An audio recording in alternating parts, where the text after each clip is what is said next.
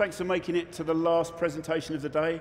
You're all the brave ones, or you're all my friends because you all want to hear about Chrome. So thanks for coming along. So my name is Mike Wyatt. Work for Google, been at Google now for about 5 years, and I look after Chrome go-to-market, Chrome Enterprise go-to-market across EMEA. And I just want to remind you about one thing. There will be a survey, so if you like what you hear and you want me to keep my job at Google, then give me a good score. No, score me as you feel fit. Don't make it up. So yeah, there is a survey in the app if you want to do that while I go through the presentation. So yeah, thank you very much for joining me. In this session, we're going to look at the 7 myths of Chrome Enterprise. So we're going to do some myth busting. Sounds exciting, doesn't it? We're also going to look at the current cloud landscape and we're going to explore some of the benefits that you can give to frontline workers by using Chrome Enterprise devices in the field.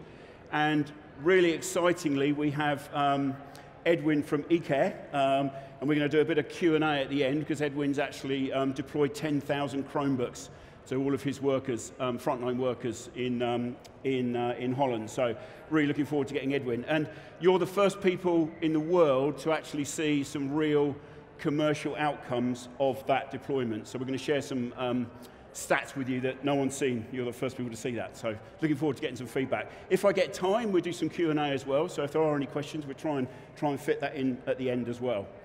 So I'm going to talk about Chrome, and I'm going to talk about Chrome Enterprise. So while we're out and about talking about Chrome Enterprise to customers, there are a certain amount of myths that always come up, or a certain amount of misinformation that always comes up, and I'm going to go through those 7 today. But I just wanted to give you a little bit of a history as to where we've come in the last 10 years with Chrome. And our first sort of reiteration of Chrome, if you like, was the Chrome browser.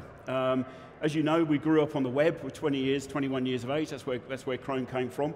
But we wanted to look really at the browser 10 years ago and what was the real experience like for people using a browser in this growing modern web world. And we looked at all of the browsers that were out there. I won't name them, but there were probably some of them aren't around anymore, but we looked at a lot of the browsers that were around 10 years ago, and we realized that actually a lot of them weren't that good. They weren't really fit for purpose. They weren't really giving you access to applications quickly, and they weren't really giving you good search results. So typical Google style, we thought, let's build our own. Very brave thing to do. So we did that in 2009, and a few years later, it actually became the top browser in the world. So without any marketing funds or without any real go-to-market efforts, it just naturally became the best browser. So we thought, right, we're potentially onto something here.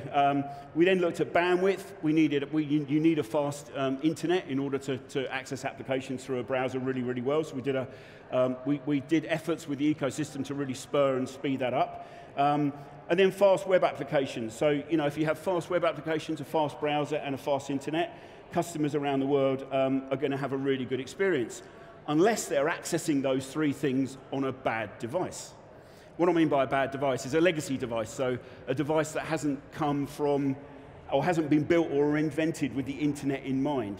So it's all very well running, complex web applications on a really good browser designed by Google, but there's no point if the tabs keep crashing, or if it's not a particularly good interface, or it updates for 7 minutes before you can use it. So we decided, actually, we've done a good browser. Our vision is to get the world's information to as many people in the best way possible.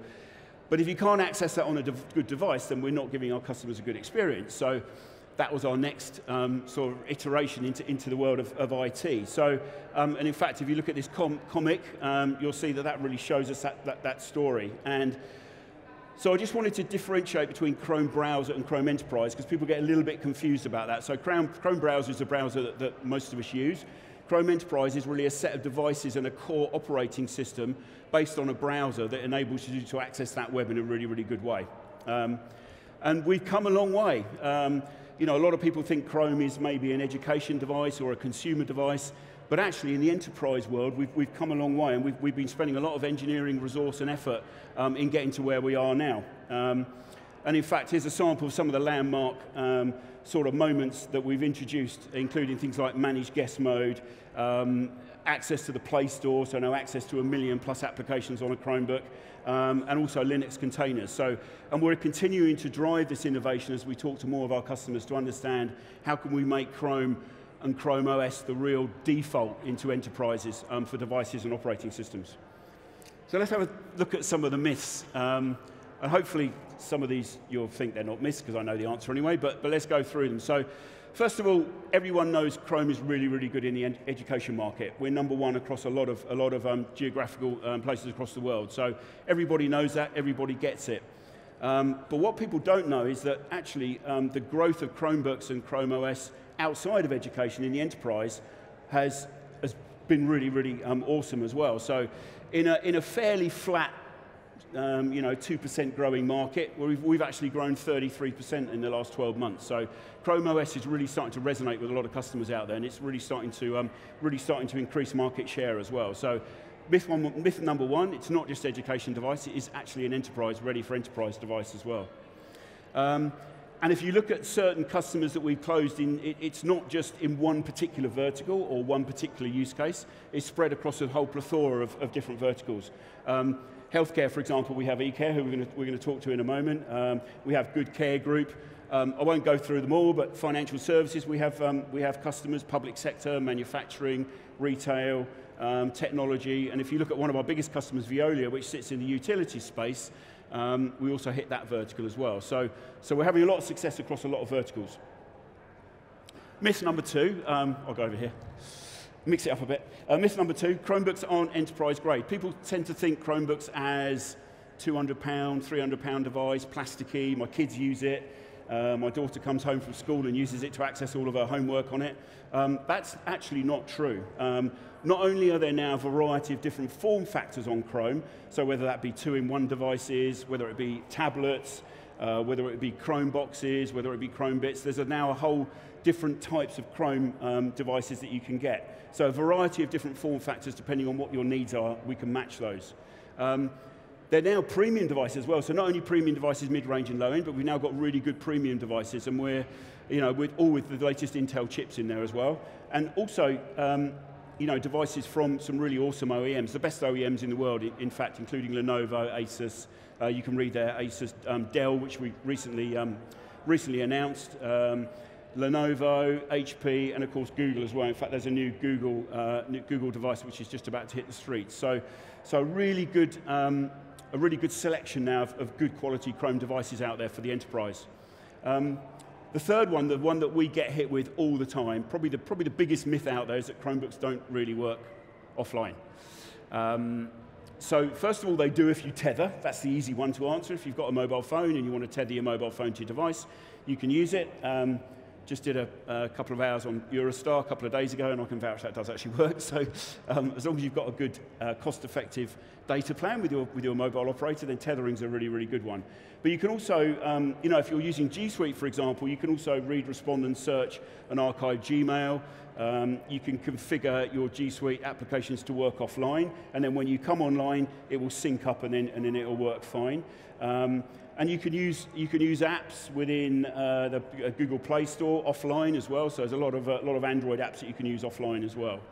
And then I think more importantly, it's not just about whether it's offline or online. It's also about can you use enterprise applications via the Chrome browser or in other ways as well. So for example, as I just said, we opened up the Google Play ecosystem, so there's now 1 million plus applications that you can use on a Chromebook, which gives you the benefits of something called safe browsing, if you use the browser to access applications as well.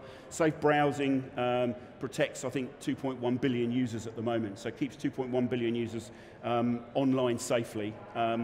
You can also access legacy apps. So if you have legacy apps, and a lot of companies still do, we're at Google Next today talking about the journey to the cloud, but there's still quite a lot of companies that are still thinking about that or still going on that journey. In that case, you can use VDI solutions. So we've now done technological partnerships with VMware, Citrix, so you can use those to access your offline legacy apps as well. Myth number 4 is really around updates. So imagine if your end users in your company or yourselves as individual users, imagine if you just didn't have to worry about updates. Imagine if they just there was no prompt to update like you have on iOS or Microsoft. It just happened in the background. It just happened when you turned your machine on, you know it was updated to the latest release from Google.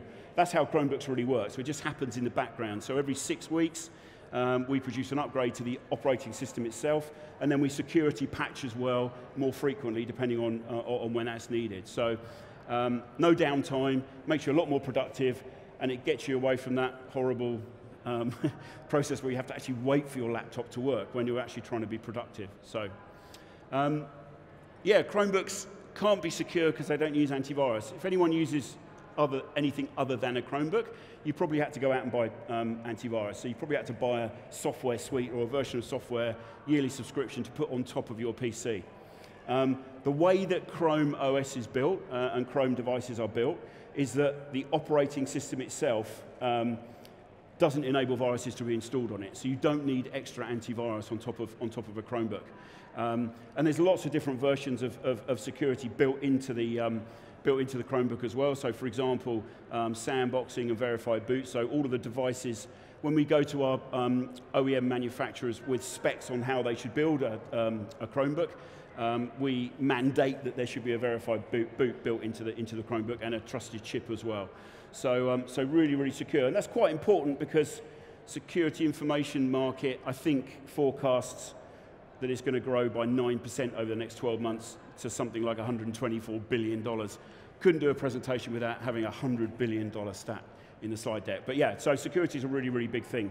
And again, a bit of a misnomer out there because people just can't get their head around why you wouldn't put antivirus on top of your laptop, because that's how everyone has done it so far, so you don't need that. Number 6, Chromebooks don't have enterprise-grade capabilities. They do. So when you get a Chromebook, if you're an IT department and you want to manage a fleet of Chromebooks on the road, then you get access to the Chromebook Enterprise console. And within that console, your IT admin department has over 200 policies to ensure lots of different things. So within those policies, you can look after your fleet. So you can easily device enroll a fleet up to thousands of units. You can remotely disable a device, for example. With updates, you can manage and pin the versions of the update. So if you don't want to give a Chrome OS update to all of your users at once, you can try it on a few users and then push it out to more users once you're comfortable with that actual update.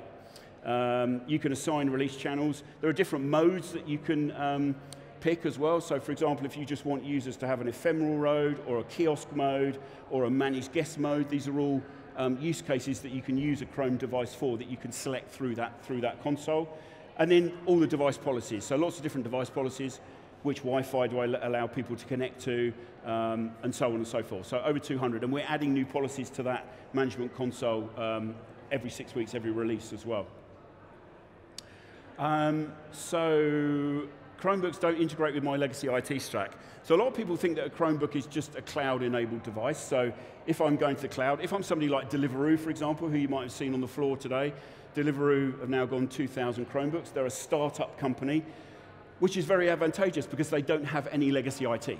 They don't have anything on-prem. They don't have.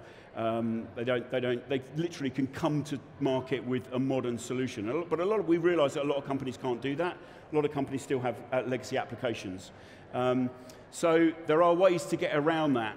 So one thing that we built into Chrome is the ability for it to work with Active Directory. You know, there's a huge Microsoft estate out there today. So that was a really big plus point for a lot of our customers. You can access not just G Suite, but also Office 365. So you've got that Office collaboration and editing factor in there as well. And then virtualization. So as I mentioned before, it works really well with VDI providers such as Citrix, Amazon Workspace, and also VMware. And then lastly, VPN and SSO support. So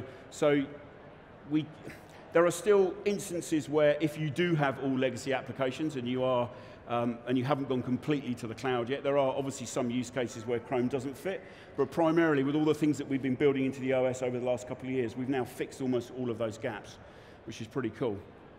So they're the 7 myths. So hopefully they're all out of the way now, and you've all learned a little bit more about Chrome. If you have, then my job's done. If you haven't, do you want me to go through them again? No, you don't. Good, right. So I just want to look into the future because we're building on Chrome OS all the time. We have many engineers, a whole development platform, and more importantly, we listen to our customers every day. So if our customers say that they need a new feature or there's something within Chrome that's missing or Chrome doesn't work in their network, then we funnel all of that up into our engineers and we're continuing to build on it. And we're really trying to build a new future of work. So we're really trying to allow companies and corporations to really transform their employees. So we know that employees are now used to the cloud. Everyone in this room uses a mobile phone. Everyone in this room understands or has got used to the fact that applications are available all the time. When was the last time your mobile phone didn't work? When was the last time you couldn't access Uber, WhatsApp, Facebook, or any of the other applications that we look at, all sorts of content on? It just doesn't happen anymore because we're now used to, we're just used to things being always on and working all the time. So this is good because it means that if people are coming to your organization, they expect the same thing. They expect these devices to be working all the time. And with this huge popularity of all these applications and mobile technology, people are now asking the question, why does my workplace have to be different? Why can't I have the same experience as I have on the train on the way to work or on the way home from work as I do when I physically get into the work? Why do I have to be tethered to a desk? Why should my work life be any different from my personal life, for example? And we're seeing this real shift in the marketplace from employees that are just expecting this seamless work, and ideally work from device to device. So if they have a mobile device and they have a work laptop, wouldn't it be nice if they just synced and worked really seamlessly together? And in fact, Forrester found that, a recent survey, Forrester found that 78% of employees believe that fixing issues without losing productivity is the most critical thing that a work device can have. So that's pretty high, that's almost everybody. 94% of information workers also say that they work while commuting to and from work. So we need to think differently about how we give people access to all these applications and the devices that they consume, that they use to consume this information on as well. So there's this new breed of worker that's emerging, or has emerged. Interestingly enough, 1 in 4 information workers are already deemed as cloud workers. So this revolution or this evolution is already happening.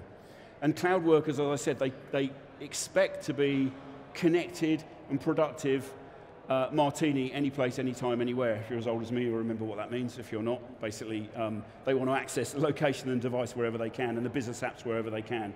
And our job at Google is really to empower these employees and empower companies to provide them with the right tools. And we believe in Google that is Chrome, and a lot of companies are now coming on that journey with us as well, because that gives you better business outputs and just makes you more productive as a worker. So how can we ensure that the worker is changing as companies are keeping up with the right tools that they need? So 80% of the global workforce is now deskless. So one of the successes we've had over the last 12 months is selling into what we call a frontline worker base. I just want to explain what a frontline worker is, because the chances are if you run companies or if you work for companies, you've probably got some form of frontline workers in your business already. So frontline workers, there's 800 million of them globally, if you look at the stats. Many of these are deskless. So this is going to be people like cashiers, customer service representative, healthcare workers, construction teams, break-fix people, retail assistants. They're really the backbone of every single major industry that's out there today. And there's hundreds of millions of them. And they're customer-facing. So they need to have the knowledge and they need to have the impact in front of customers because they are the sort of the window of the company, if you like. And they have a huge impact on customer experience. In fact, another recent Gartner survey said that 89% of companies expect to compete primarily on the basis of customer experience. So 89% of customers now believe, 89% of companies now believe that customer experience is probably the most important thing for keeping that customer, first of all, to buy something from you, and more importantly, to come back.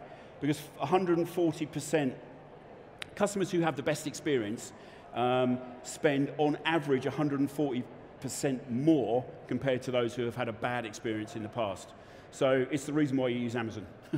It's the reason why you use these websites that just give us the experience that we require. So frontline workers are very, very important. They're not just the face of the company, but they need the up-to-date information all the time to do their job very, very accurately. But it's a completely untapped market. Not completely, because we're trying to change that. So for example, if you look at the devices that have been sold out there in the marketplace today over the last 12 months in enterprise, only 12% of those devices have gone to frontline workers. So there's a real mismatch here, because you've got frontline workers that are the face of your company that decide whether you're going to be successful and competitive in the future, and yet you've given them the worst kit. You've given them that device that updates really, really slowly, or doesn't give them access to information. So there's a real mismatch here. 75% of them don't seem to be getting the right type of information at the right time. So if you're a sales associate, for example, and you're in front of a potential customer and you don't have that up-to-date information, guess what? They're probably going to go and walk and find it from another retailer or another establishment.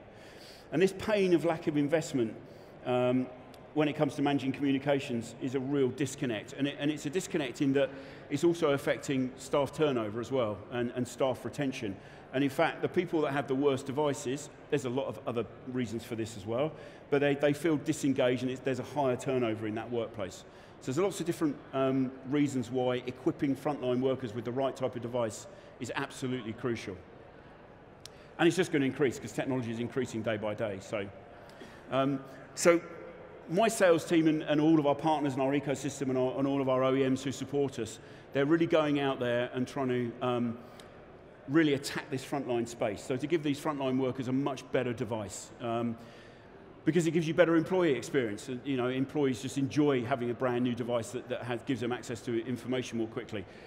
For companies, it gives you a better customer experience as well. It's really nice when if you're in a store, when someone comes up to you with a tablet or a laptop and they've got that information that you need on the spot. That's a really nice device. It gives you really, really good customer experience.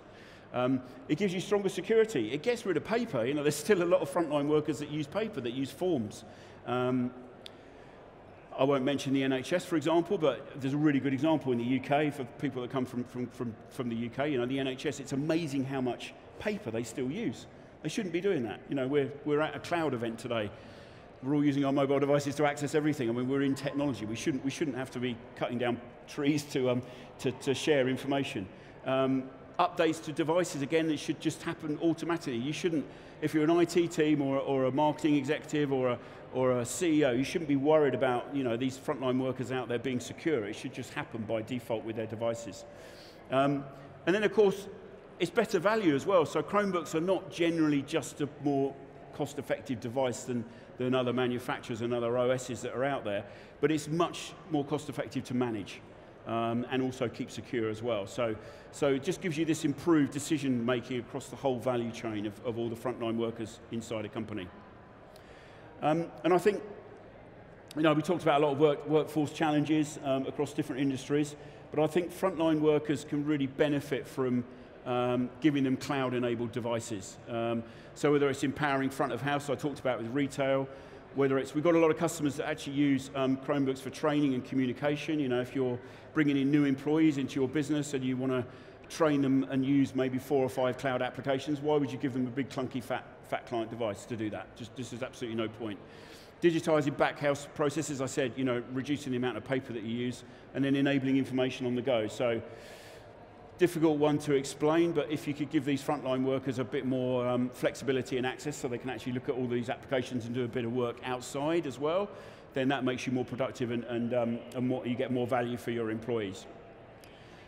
All very well be talking about the myths. I've talked about the myths, I've talked about frontline workers and a really, really good use case.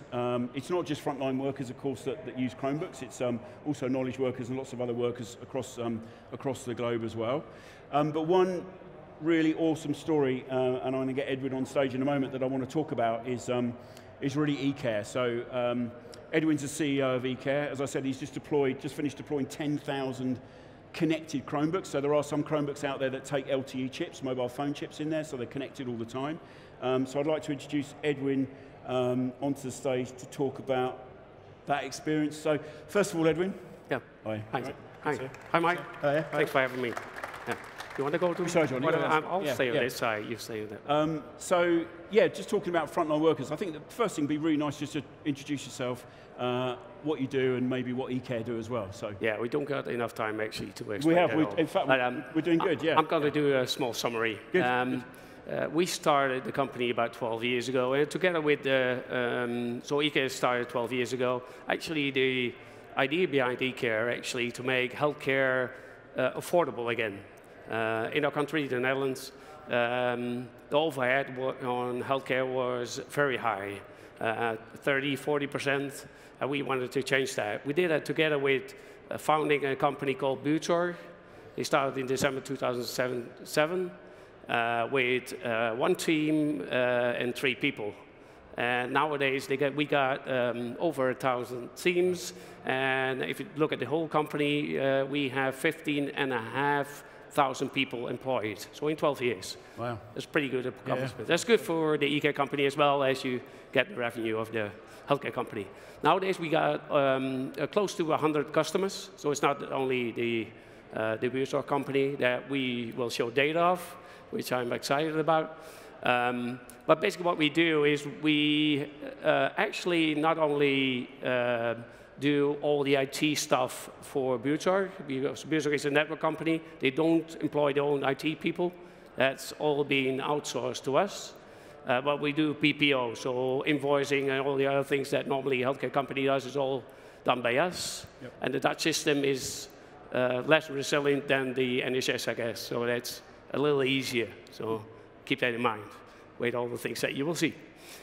So I think I think you're using G Suite and Chrome. So right. Before you chose G Suite and Chrome, what were the main things that you were sort of looking for? What were the challenges? Yeah, we made some classical choices actually on that one.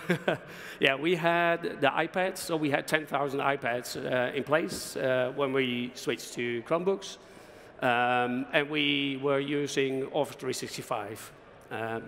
Let me talk about the iPads a bit. We had some issues with iPads, and I will tell you 2. Tell more, but 2 that are significant actually for making the choice to go to Chrome.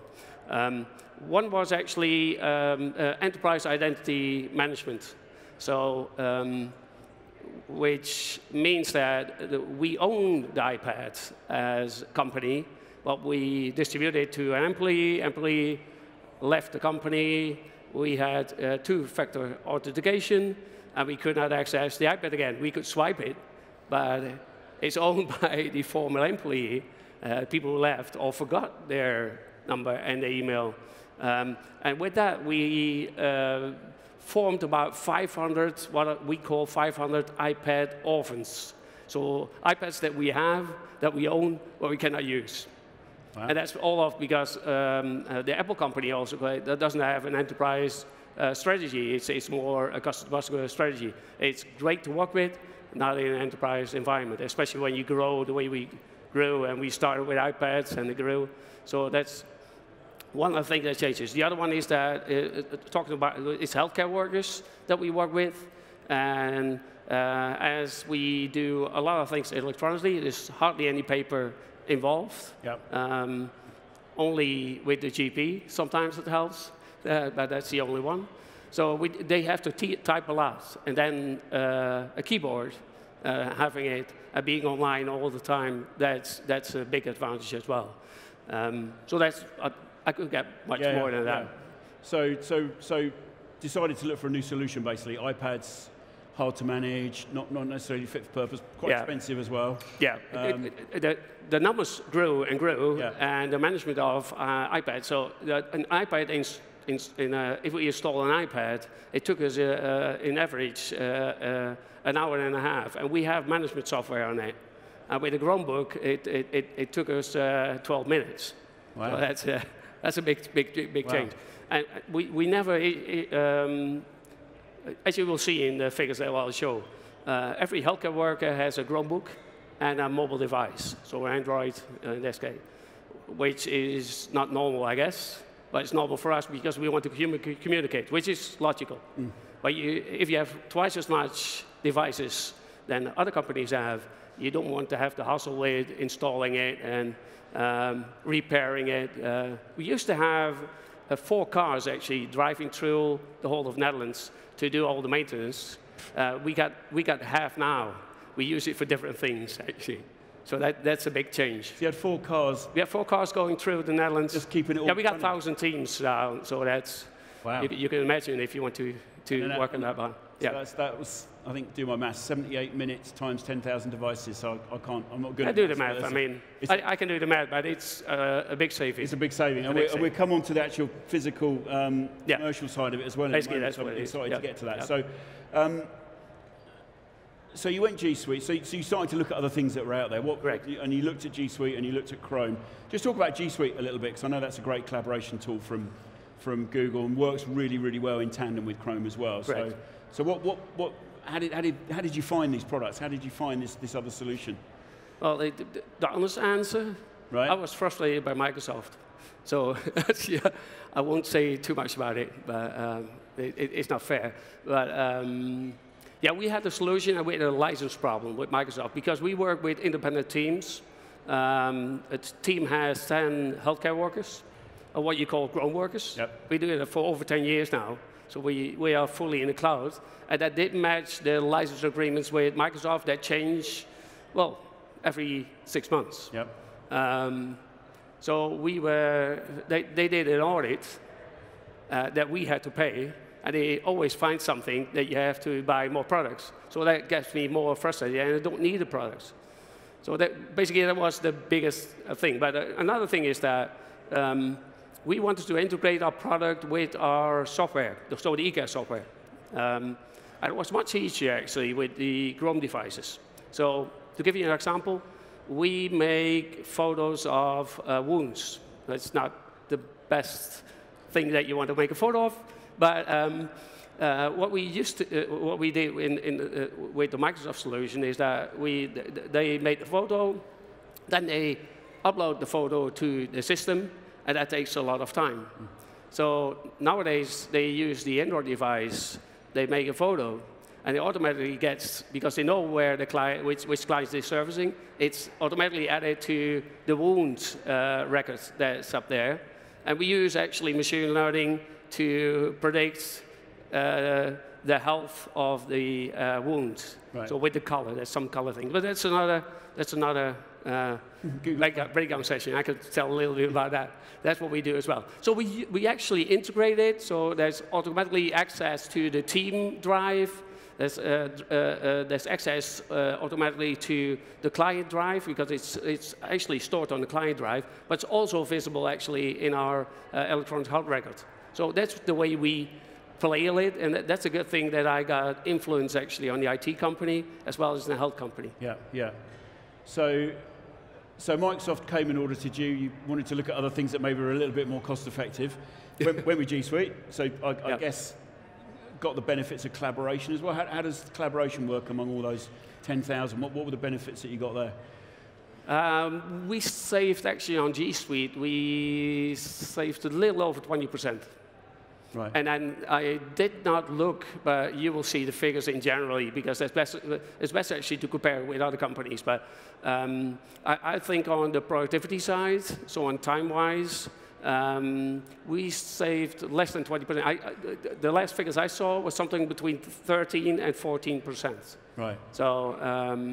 So, but we got a long way to go actually to do the integration. A lot of people use productivity suites like G Suite and don't integrate with the software, but because we are software as a service as well, we are in the cloud, and I can set a little of the priorities actually to develop. That really helps out. I expect actually to save, well, in the next 5 years, over 25% on time. Wow. Using machine learning, predicting, and actually giving advice to healthcare workers, because we think that they have to think for themselves as well when they are with a client. So that's 25% more time in front of basically that's what it is. Helping people, basically. Again, I come back to what we wanted. We wanted to get healthcare affordable again. Yeah. Because that's what we need. It's get more and more expensive. And to give you an idea, we don't have managers actually in the whole healthcare company. We only have coaches, and we got per 50 teams, we got one coach. Right, right. So that's 500 people, one coach. One coach. To give you an idea. What was I mean, taking an iPad off of somebody and giving them a Chromebook, that's quite a big change. It is. Yeah. What was the feedback? Was that an easy thing to do? Were people? Yeah, it was easy. It was it? Okay. Yeah. People like iPads. Yeah. Let's be fair. I mean, yeah. that's the way it works. So what we did is we added some new features actually with them using the Chrome, and they liked the keyboard as well. So these are the two things. So we integrated the software like G Suite, and what we also did is that we had 10 teams actually testing the Chromebooks. So at the end we said, well, is it okay that we get the Chromebooks back? And no one wanted to give them back. Wow. So I think that's the best thing to do. Just let them use it. And we did one on the back office as well. And within our company, we got only, and let me count, we got 6 people who don't use Chromebooks at the office. Right. And we only got 50 people at the office, give you an idea. Yeah. And that's the only thing we need. Yeah. So that's a really good story. So let me add that. Yeah, that's more feeling that they want different devices. Yeah. And that we went in it, then that is really necessary. Yeah, yeah. So apart from sort of selecting the champions, if you like, what other advice would you give to people or companies that maybe are looking at G Suite, looking at Chrome, but maybe it's a bit too brave for them, too much of a step? What advice would you? What did you go through? What did you learn from that deployment that you could share? Yeah, I pretty much had an easy job because we are cloud enabled. We started with cloud. We developed a web application, but if you want to make a step forward, you have to explain what the cloud is all about. Yeah. And tell the advantages of the cloud. And I know it's a journey, but you don't want to stick in the past, especially when you're IT. I mean, we always try to do the next best thing. Yeah. Yeah. So I think that's the story, and do something in the return. So if you want to if you want to sell something, then it's always what's in it for me. That's the way people work. Yeah. So that's what we did. I'm in the business actually of seducing. Not selling. Seducing. Seducing. Yeah, it's diversity, I guess, nowadays. But yeah, I think if the software is great, people are seduced to use it. You say, well, you have to use this. This is great. And then you look at it and you think, it's great. Mm. It's very easy. You don't have to sell it. It sells itself. Yeah, yeah. And basically, that's what you have to create. But it's a journey. Yeah, yeah. What would you say, if you had one big aha moment where you started to deploy, what would be the big aha moment where you thought, oh, I've really made the right decision here. This was the right choice for us? Maybe more than one, I don't know. My God. That's not scripted, sorry about that. Nothing is scripted, I guess. So that's good. No, the thing is that people adopted actually to the Google and to the cloud. That was aha, and that there was hardly any training. So what we did is we moved people over from, well, let's say to an iPad to the Chromebooks. And the only thing we did, we got a guy actually that makes all videos for all the changes that we do. So if you change things in the software, then people from the company themselves make a video. And he explains. So the own people are explaining what has changed and why you can use it for. And we did it with Chrome devices as well. Yeah. So we made a very happy story. And we thought, well, we are going to have a lot of work to get people trained. And we didn't do any training. None at all. And then the next thing, in the office, there was a lot of resistance, actually, to move to Chromebooks.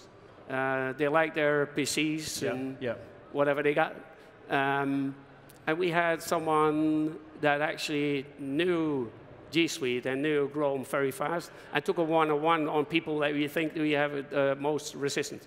And beside the 5-6 people that we were just talking about, that's only on the device. Well, on G Suite, we all did that, and on the we got a controlling department, financial controlling.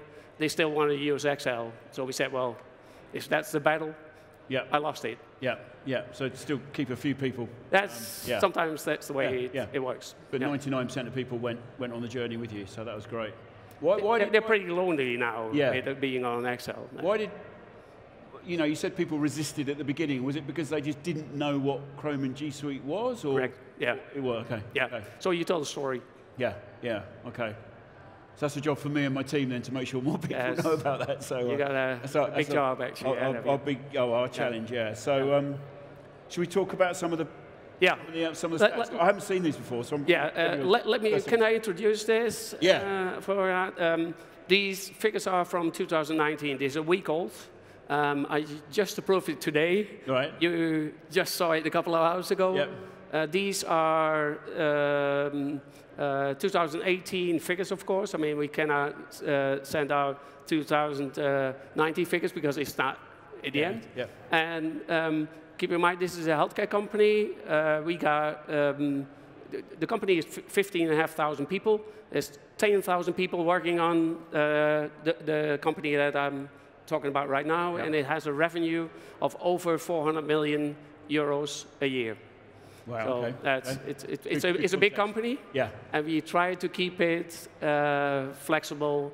So up and down scaling, that is very important to us, and very important to us to always use the last versions of software to be ahead of our competition. Right. Okay. Yeah. Context, you got any questions about it? Yeah. Want to go that? So let's I was just going to pick a couple of these out if I may. So on the workplace side, workplace cost per full-time employee. Yeah. So there was a 15% lower cost across all of those employees. Yeah. So that was an immediate saving. Yeah. That doesn't look impressive, but it is. It's basically the cost for Chromebooks. Yep. So it's good. It's cheaper than what you do if you buy other devices. So in general, from other companies then. Yeah. And then number of workplaces per FTE. So what does that mean then? 126? That's what you see is that in this company we got nurses. The nurses work part-time. And then we got, in average, 2 nurses for 1 FTE.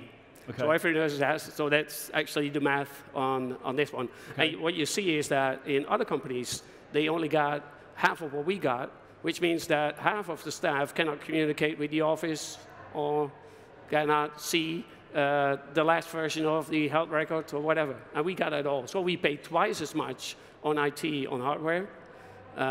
But if you look, let's go to the top one, that's 3.3. When I started this business, the average amount of IT, or percentage on IT, was between 3 to 4%, depending on the IT level that you got. Yeah. Nowadays, most of the companies, so 2018, most of them have 3.9, that's the average, and we are on 3.3. So with all the extra devices and the extra users that we have, we're still much lower than, so that's good for your business, actually. So just to recap on that, so you've reduced your IT costs, but you've got more people using devices as well. Yeah, so you've had a double more people, more devices. Everybody has a Chromebook. And to get back to the iPad, if you want to share an iPad, then it has all the settings of the guy or girl that gave it to you. Nowadays, you just log in 4 or 5 seconds and you got your own environment. Yeah, and then I guess there's additional benefits around productivity and collaboration. Even more, so it's cheaper, you got more devices. And look at the second line. We got 42 points on the scale of 50, and the average on the IT level that is up there. So we are much more sophisticated on IT than any other company. Okay.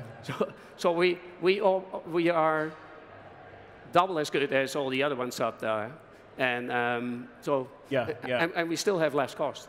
And that's based on more people using it and just getting more out of the solution. People would say it's atypical, but I think it's actually the result of choosing and dedicated choosing for a cloud strategy.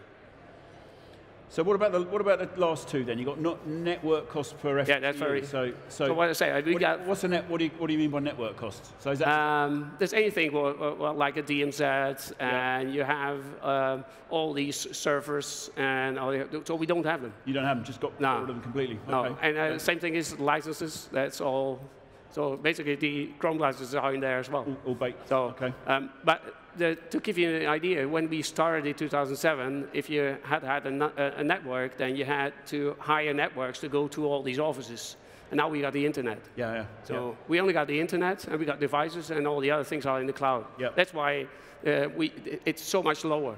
Yeah, yeah. And then the last one, personnel costs per FTE. Yeah, this is 80% lower. That's a huge figure, especially with 10,000 people out there. That's actually that's the reason why Ecare is involved. Right. These are the software costs. Yeah, yeah. So basically, they have the G Suite, and they got an ERP from Ecare. And that has a health record in it. It has billing, planning, scheduling, all the other things in there. And the only thing that they need is an online accounting program. And we do specific HR things is hired as well. But that's only used by people in the office. So we only got a few licenses. And all the other things, so like if you have leave or you want to call in sick or whatever, it's all done in our ERP. In the cloud. So it's very user-friendly. If you have very user-friendly and you have everything integrated, so using single sign-on on any device they have, so we can communicate with hospitals, with GPs, and it's just with electronic messages. There's no paper. We are completely paperless, unless there is a physician that wants us to still fax sheet. Right. Sometimes happens. Still got fax machines? Yeah, we got that actually in the main office. I don't know what that is. I've forgotten what that is. Sometimes it happens. I mean, it all has to do with trust. Yeah. And then there's other benefits around it. You know, there's other things that aren't on this slide. That you know, happier workers, probably less churn as well. So you know, because they got the better tools. But more importantly, it is a healthcare company. Yeah. So it's, you're spending more time in front of patients, which is amazing. Yeah. Correct. Yeah, brilliant. Thank you. Anything else you want to add to that? Because it's the first time I've seen it, so they're good for it. Thanks. Yeah, the report is actually much bigger. Yeah, and it's in Dutch. So and it's in Dutch, so I had to translate. I translated about 12 pages to get it out, but that's too much actually for this presentation. So I took out, there are 10 major points which are very good, and that's what these two. Great. There wasn't any bad news, to give you a note. There wasn't bad news. We will publish it and make sure that it's available in English as well. Yeah, we're talking about putting it on the Chrome website, so we make it available to everybody. That's brilliant. Thanks. We've actually got a couple of minutes left. I'm going to throw it out. Anyone want to ask any questions? And we've got a real life customer on stage, which is, there you go, one at the back. Yes, there's a mic coming for you there. Good, thanks. Oh, switch it on. Hallo? Ja, hi. Ik kan misschien de vraag in het Nederlands stellen. Ja, tuurlijk. Ja, ga je gang. No. Showing off now, aren't you? That's Belgium in there. I'm on the other side. I'm in the IT department. You didn't chime in on that one. How was the reaction of your IT people, and are they still in a similar shape, or did you reduce on IT as well? This company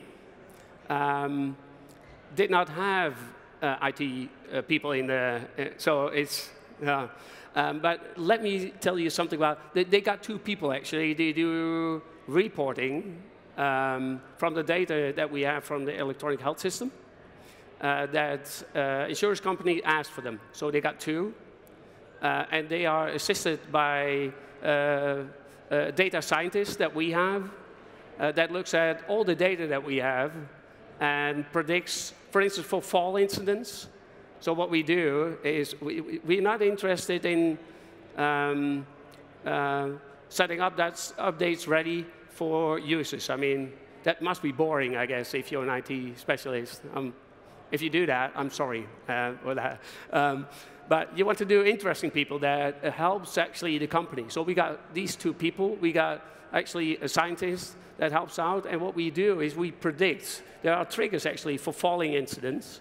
And we look at falling incidents and to the triggers. And then we identify high risk. We go back to the insurance companies and tell them that we can do a prevention program.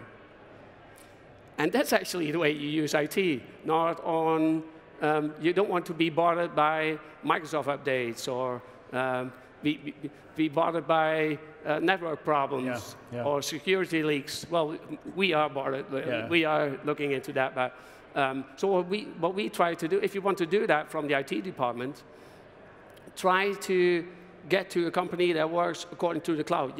Your work will improve for 200%, because it makes your life a lot easier. And instead of maintaining IT, you're developing IT. So you develop new possibilities, right? Because in the past, when we started, there was a lot of